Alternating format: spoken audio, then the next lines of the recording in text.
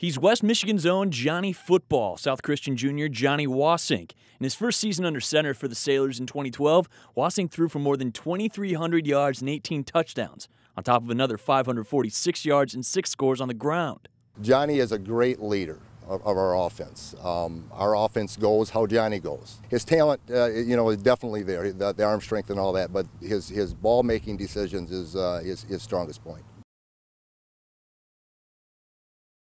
All those factors helped Wassink take the Sailors to the Division IV title game last season, but it was then senior Derek Wolcher that finished off the championship run.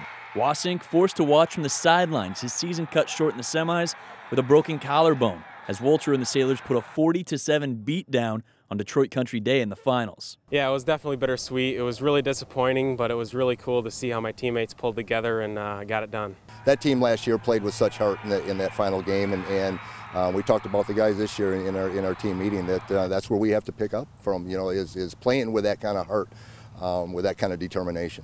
A lot of BCS schools are already determined to get Wassink to commit to their 2015 class. He spent his summer wowing recruiters at camps. Yeah, that's all off the field stuff, and on the field is what I've been waiting for all summer. And his teammates are just glad they don't have to deal with him anywhere other than the practice field. Jon Wassink has got to be one of the best athletes around. I mean, he knows what to do. He runs the offense. He makes the right decisions.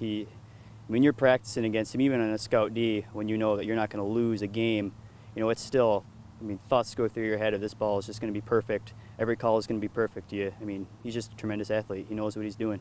As you can tell, Johnny's a bit of a soft-spoken guy, so I threw him a bit of a curveball. I asked him if there's anything he does better than his Game of the Week counterpart, Grand Rapids Christian quarterback Tyler Sigler. And Johnny very humbly said no, he doesn't think there is, but he did admit to me that he still considers himself a great quarterback. In the studio, Mitch Fick, Fox 17 News.